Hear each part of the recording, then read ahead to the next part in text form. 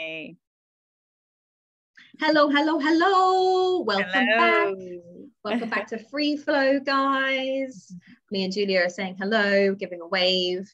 Yeah, welcome back to episode 4, Inner Autumn. Today we'll be doing a deep dive into the old luteal phase, everybody's favorite time, everybody's favorite season. As always, if you're seeing this on video, or if you're seeing video snippets and you see me glancing, it's because I've got the notes here, because ADHD brain, we're attempting to rein it in a little bit and not go off on a massive tangent. Julia is excellent at helping me do that as well. Oh my goodness me. So I think we'll start with a cycle day check-in. As I was just frantically trying to remember what cycle day I was on today, so that's quite funny. But Julia, where are you at in your cycle? What cycle day are you on today? Day number 2. Oh, all hail day 2. Day 2. I love the day 2. It's my favorite. I always, now every time I'm on day 2, I think, oh, it's Sorcia's favorite day. Yes, it is. It's my absolute fave. Yeah, I'm not sure it's my favorite day. No. But yeah. So have you got any words to describe how you're feeling today then, Julia? It's like I could write a whole book. Oh my dear. Oh my cacao. Where do I start? No, well, I actually feel like things have settled down a bit now, but I had a really 2 days ago, so the day before my period started, I've just felt terrible. Like I felt so sick, and I knew what it was, you know. I was like, and like we've spoken about this before, you're just like, just the period just has to start, just please start, you know. So it felt like that, like there was a lot. That's like a late inner autumn kind of vibe. Yeah, it's good. Yeah, for today's topic. Yeah, exactly, perfect for today's topic. Yeah. And then it's just I've had really painful periods recently. So yesterday I was in a lot of pain, and today it's subsided. I feel like things are calming down. Usually by day 3 things are like, oh, everything's fine now. So I'm kind of in a bit of pain, but not too bad. And I'm just feeling very like, I find decisions really hard to make in this phase, like late autumn, early winter. And I just find things get very overwhelming. Like, there's a lot of stuff happening. I'm just like, I have to do like one thing at a time. So, so I'm finding it quite hard to navigate decisions. Yes. Yes. So, I feel this. I also get like this, especially, I can be like this a bit anyway, but especially like, in a autumn. Late in autumn, early in a winter.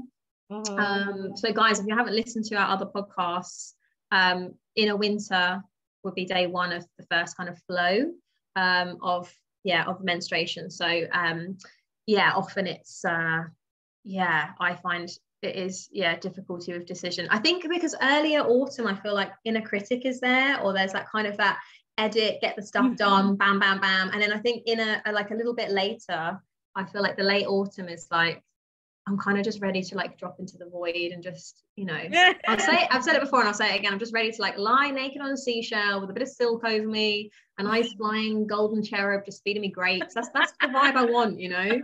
That's how I feel. I don't want to make decisions about stuff. Even dinner, I'm like paralyzed, and you know, that's it. It's like even the smallest thing, like, you know, someone's like asking, oh, when should we go and have dinner? And they've given me 2 date choices.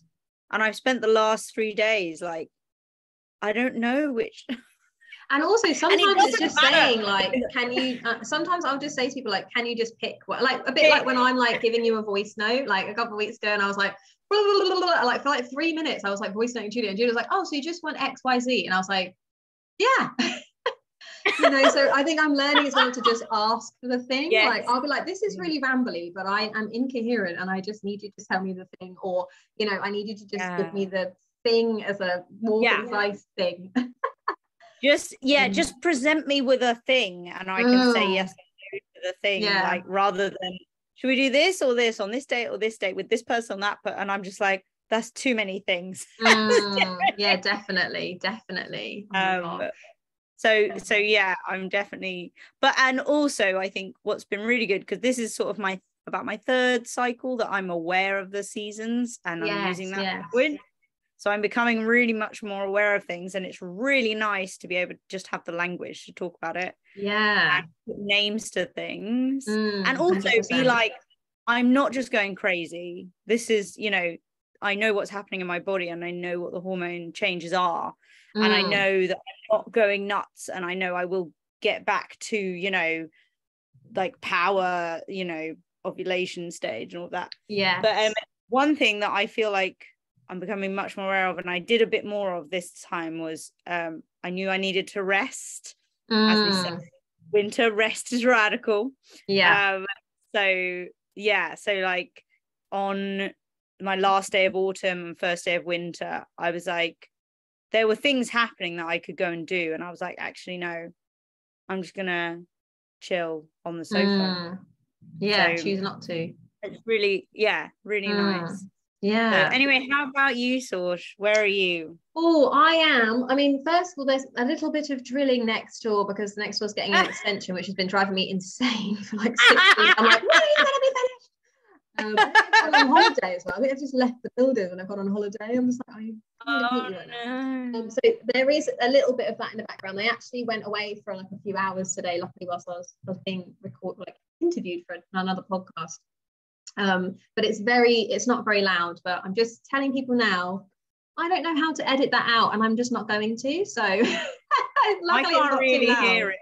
I don't think it's too bad. So but I'm on cycle day 18.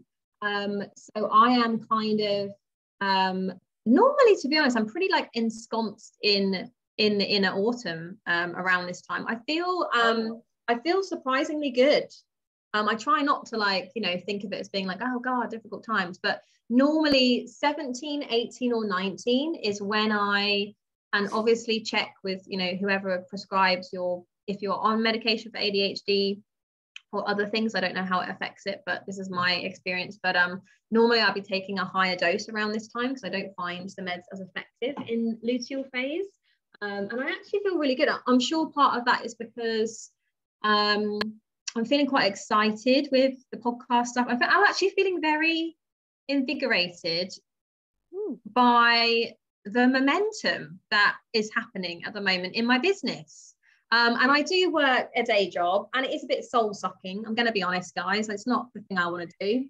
And I don't hate it, but it's just, 9 till 6 is a long time to be like, oh God, I just wish I could be doing all this other stuff now. But, but I am grateful, I'm obviously grateful to have work and to mostly be working from home and all the things. But I think the biggest thing I've learned this year, and I think a bit last year as well, is that you can be grateful for something and still want so much more, and that's okay. It's like kind of that whole, I feel like practicing cycle awareness allows us to show up in all the shades of ourselves. Rather, I think before I'd be like, oh, Source, you should just feel glad you've got a job. You should just be grateful you've got money. And I am grateful for those things, but I also want to be self-employed so badly, more for my energy levels and brain. So I'm feeling really good today. I've got, I'm working on Saturday, so it's Wednesday, and I actually have the day off work. We're kind of pre-recording this really for ourselves. So yeah, I'm on cycle day 18, feeling surprisingly good. I wonder if the brain fog will hit, tomorrow morning. Sometimes it kind of hits. So again, just kind of, learning to slow my roll a little bit. Today there's so many things, and I'm like, oh, I want to do this, and I just have to remind myself, Sure, there's tomorrow. And I found that so tricky. And I think that really pops up in luteal phase, because it's like, gotta get the thing done, gotta get it done, gotta get it out, go, go, go. I have that madness of, like a mad scientist, I need to show everyone my invention. I feel like that kind of vibe. And I think a lot of that comes, and I won't, harp on about this bit, but I wonder if anyone listening can resonate. But I wonder if that's because I experienced a lot of death at a very young age, and a lot of people dying way before they should have been dying, very young as well. And I think that for a really long time, especially before I knew I had ADHD, there was a big part of me that's like, but you might not have tomorrow. And that's still there.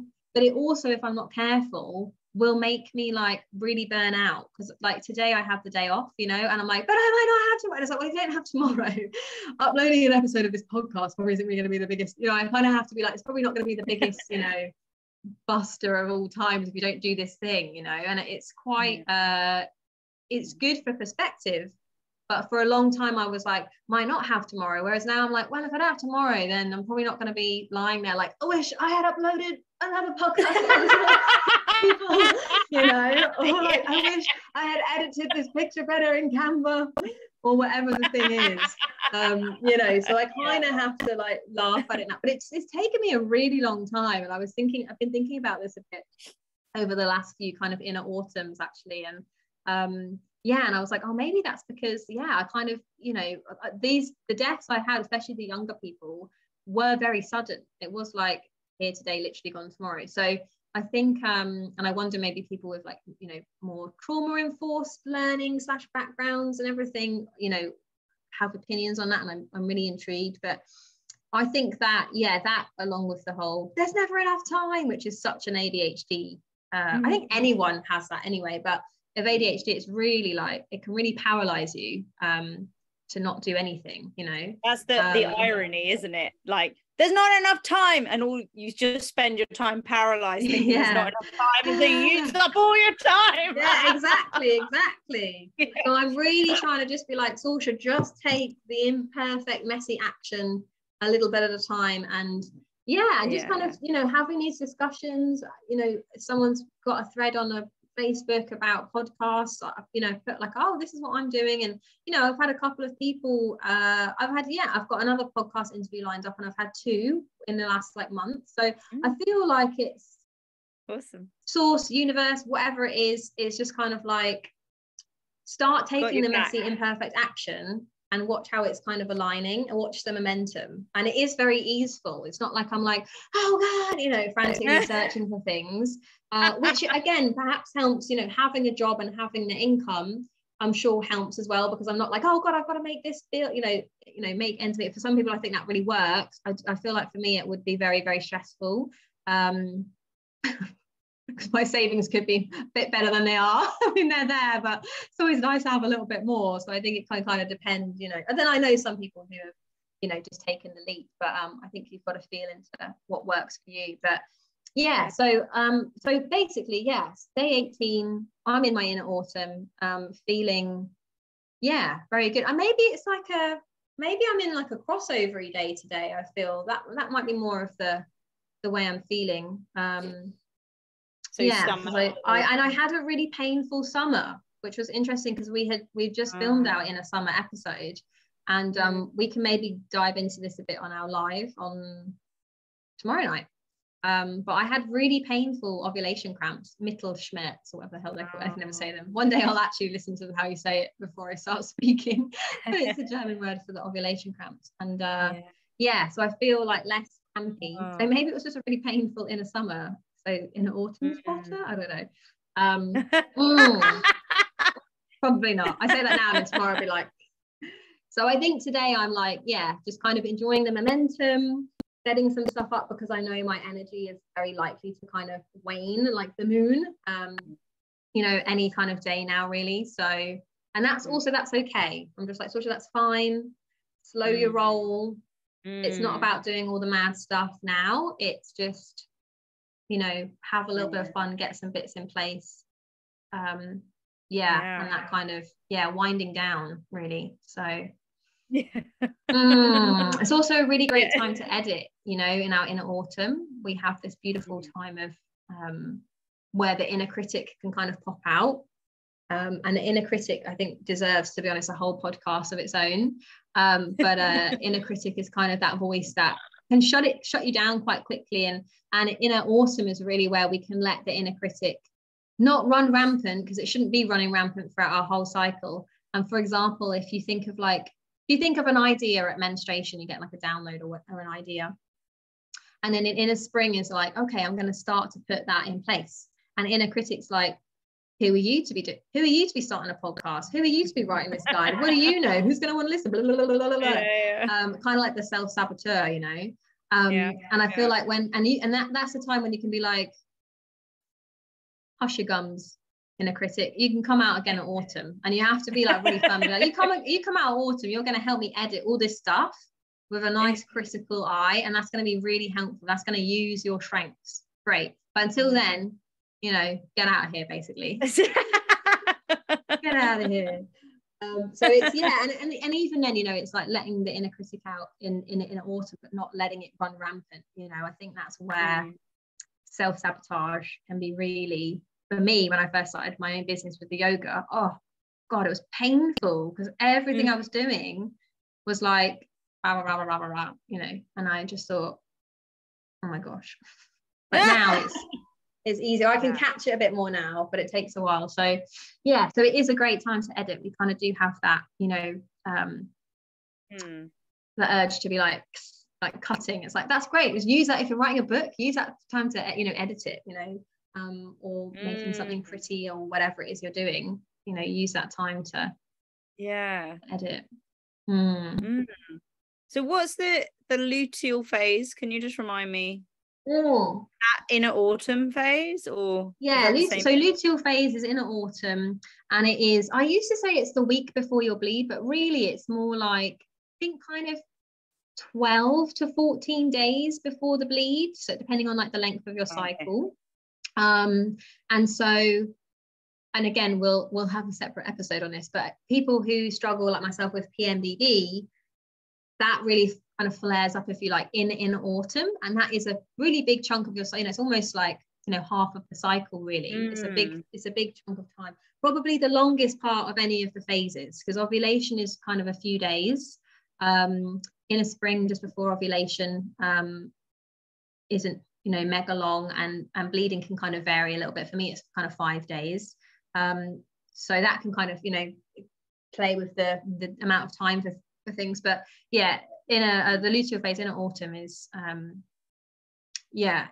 longer stretch, and basically your progesterone, I can never say that word, but I think I've said it right now.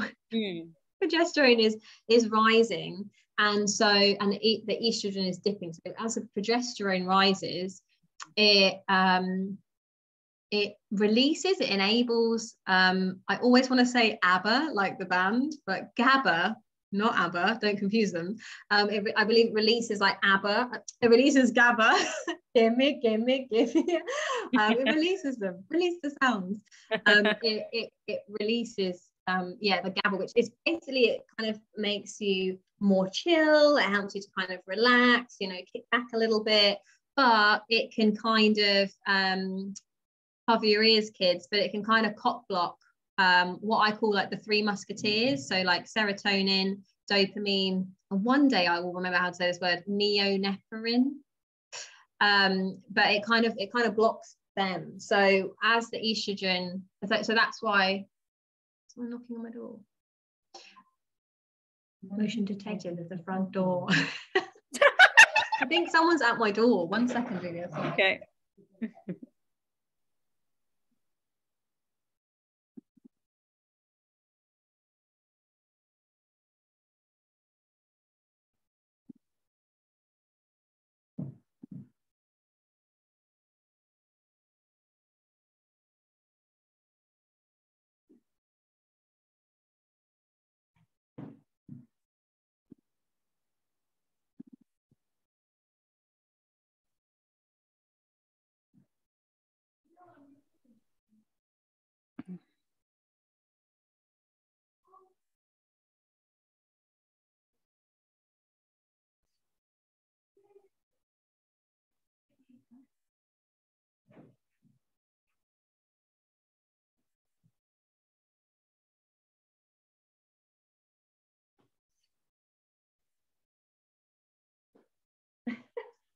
Sorry about that.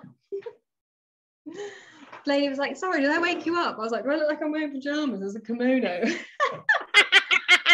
You know, just part this in a little bit. Right, anyway, I might be able to edit that bit out, but if I can't, I hope you enjoyed that, guys. I probably will be able to edit that out. Anyway, so basically it's kind of, it helps us to kind of feel like we kind of want to nest, and we want to, like, I guess I imagine it's a bit like when someone's pregnant and they kind of get into the nesting phase where they like just want to make it all nice for baby. I feel like that's, I'm sure one of my friends or a couple of my friends that kind of do this work, I don't have many friends that have had kids and also do this kind of work, so I'm sure one of them said it feels a little bit like that. Perhaps maybe when it's like second or third trimester, maybe. Oh, the cuckoo clock's about to go off.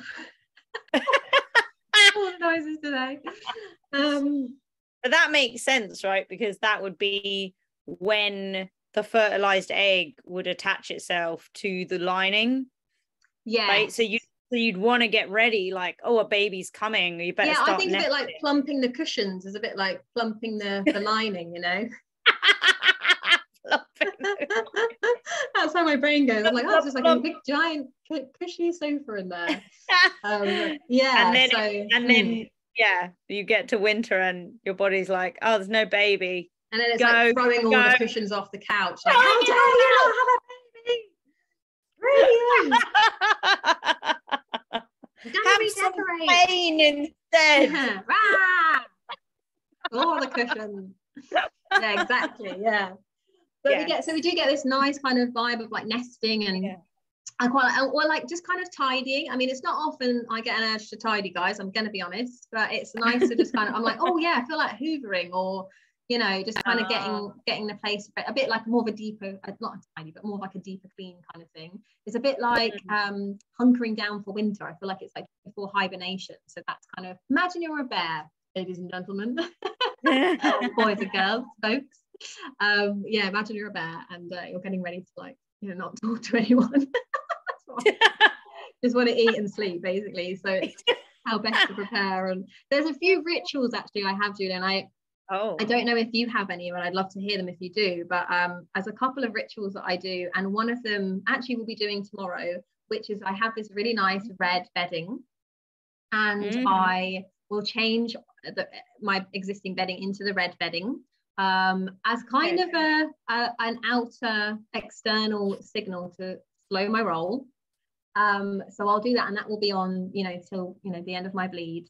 And I always forever lose my phone in it, and every single time I'm like, where's my goddamn phone? Why have I done this? Like every single time I'm like, oh, why did I buy red bedding with a red phone? Apart from that, it works really well. So yeah, I love to do that, and it's just something I really enjoy doing, and it helps me to kind of slow down. I also noticed there's like certain clothes I really enjoy wearing because of the like sensation of them on my skin, and things like that. So yeah, kind of get those things sort of ready. I have a whole drawer of like period products that I use, like it has everything in there, like oils and everything, that so I'll kind of start to use some of those, like some clary calm oil that I have that's like got clary sage in it and things, and just helps to like calm down. I'll be actually bringing it tomorrow because I'll be in the office, and I'm just like, oh, I don't want to be in the office when I'm too hot. Annoying me just by breathing, so it'll be good for things like that. And then I just kind of make sure, you know, I've got like my cacao is like replenished, I've got enough of that, so I really enjoy that when I'm on my bleed. I wanted to ask you about. Oh, sorry, I thought you were done. No. What was that? I just was going to say it's just a great source of magnesium, and it helps with cramps, so it's nice to have some cacao in. Oh, okay. So I was going to ask you about cacao, because I was like, okay, I'm in my winter. Is this the time for cacao? I couldn't remember. So is that a winter thing, or is that an autumn thing? Well, I think, I mean, A, it's an anytime thing, but okay. B, it's whenever you want it. I would say, so I actually went for a really nice walk before work yesterday, and I have this little flask that has like enough drink for one in it. So I took that off and I had some cacao, and I would say I was probably still ovulating because I had the cramp still. And that was just really nice, and I was like, oh, I just really was like, that's what I really want to do. And after our podcast on Inner Summer on episode 3, we were kind of talking about having some pause, and even with my listening partner, which we have for the Red School certification I'm doing, we were speaking about really pausing in Inner Summer and almost treating it like in a winter, because it's like opposites, you know, and maybe we need a bit of pause in both. So I was like, actually maybe that's what I'm needing. So I would say that for me, And the last couple of cycles I've been enjoying a bit of cacao in ovulation. So yeah, in a winter is great for it, because it's really nice to have it on either an empty stomach or a light stomach, a bit like if you're going to practice yoga. You don't want to be like stuffed full of, I don't know, carbonara ready to roll. Oh good. So I really enjoy it, yeah, when I'm in my in a winter. And if ideally if I'm not working, because it's a bit tricky, I need to have food, so I don't want to throttle people down the phone when I'm on the phone to them, but my day job. But I would say, yeah, it's really nice to have like days, I'd say days 1, day 2 cacao, a day off of day 2. That's like a magic potion for me. I'll be like, have a little sleep in, make some cacao, because it's also when you're on your bleed, and this will be different for everyone, but I practice a bit of light fasting, because I just sometimes I'll feel, especially by like day 2 or 3, and again, if I'm working those days, it's different, but if I have the days off, I notice, I actually don't have a massive appetite. It's nice to have like some broths or soups, things like that.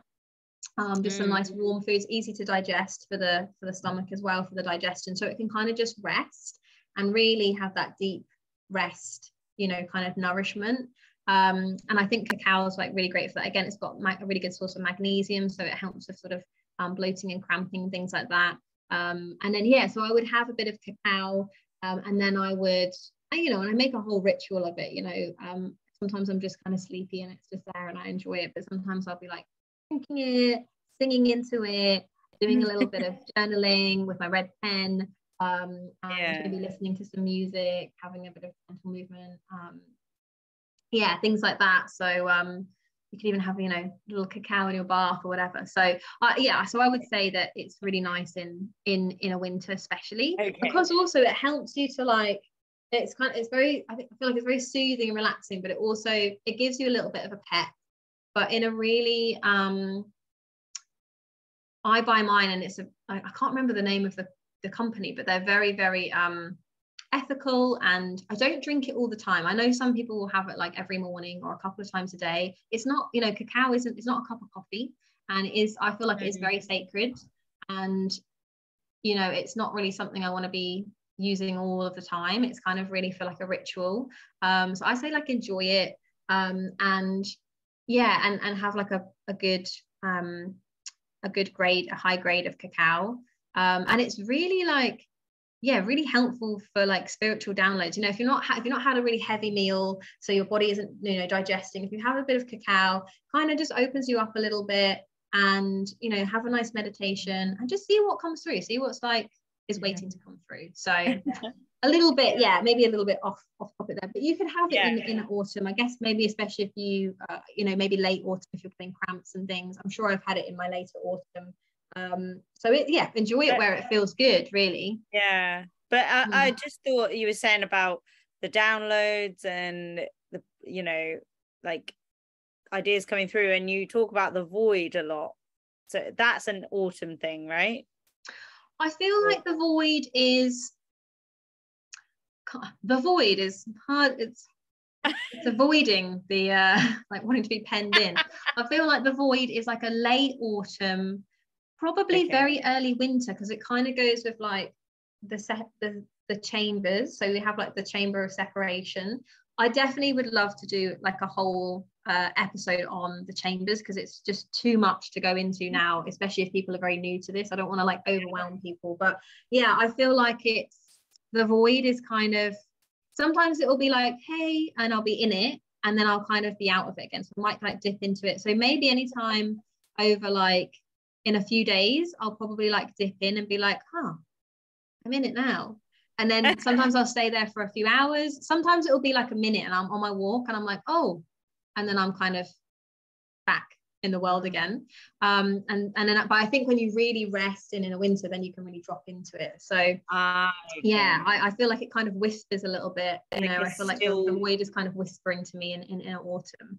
And then you can really drop like in. A stillness thing. I'll have to like journal on that a little bit more and clarify it, because it's really, I'd love to hear trying more to find words for it. I'm like, how? But also it's amazing. I'm sure that Shana and Alexandra do speak about it in Wild Power in their book. there's it's kind of mentioned next. I was like, this is what I feel, you know. So yeah. Okay, and the chambers of separation again. Let's talk about autumn then. Let's talk about some of the like you say, a lot of people have a lot of issues in autumn. Should we touch on those? I think some of the biggest things would be like having that time to kind of edit, and having the inner critic maybe run a bit rampant. I think that can be quite a challenge in autumn, especially if you're, you know, when I think of my business in terms of all those years ago, it was still so new. Even if I'd been teaching yoga for a while, the idea of the business was still a baby. It was still maybe in a spring, you know, it was still kind of in its spring phase, kind of hatching a bit more. And I think it's really detrimental to be like, the perfectionism can't come out then, because it will just stop you from doing any action, you know. And either you acknowledge that, and I think for me it's taken quite a while. I think it's through things like yoga and meditation, surrendering